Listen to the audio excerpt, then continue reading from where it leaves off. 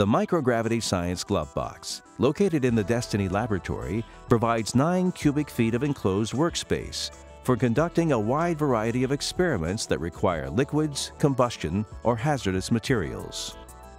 ISS crew members can safely use its rugged gloves to work in a sealed environment without the risk of releasing any small parts, particles, fluids, or gases into the rest of the laboratory.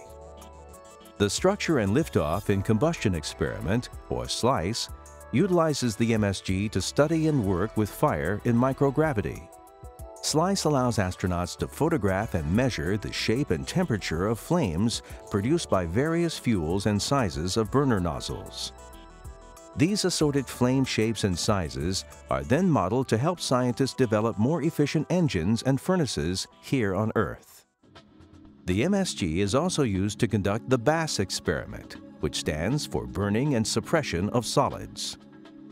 Instead of measuring flames from burner nozzles, the BAS experiment observes and models the geometry of flames on solid spheres and flat surfaces. These controlled fires are then extinguished in a variety of ways to look for the best strategy to use for suppressing flames in microgravity. Improved fire detection and suppression systems for use on Earth and the ISS can then be designed from this information.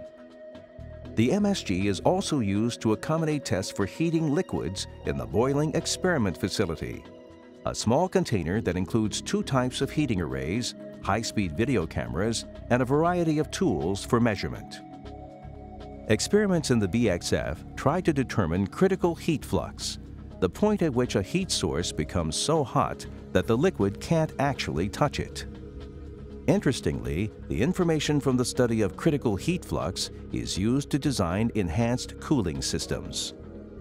The BXF's heating arrays are also used to study the shape and buoyancy of bubbles.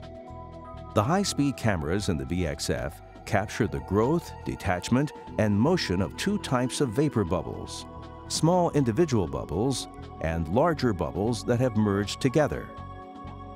Without the Microgravity Science Glovebox aboard the ISS, there wouldn't be a safe way to work with dangerous materials and conditions to carry out these compelling experiments.